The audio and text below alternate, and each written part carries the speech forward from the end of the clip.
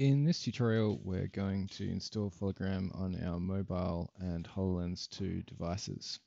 To install the app, you can either visit the iOS or Android app stores on a linked PC, or directly on your mobile phone, you can search for Fologram and tap Install to install the app.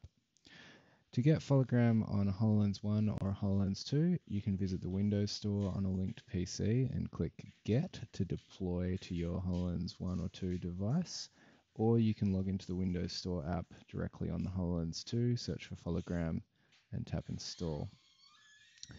So I've installed Fologram on my mobile phone. Just wait for that to finish up.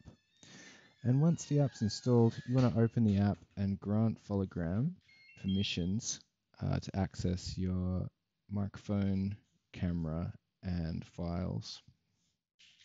So I'm just going to go through, tap allow for each of these.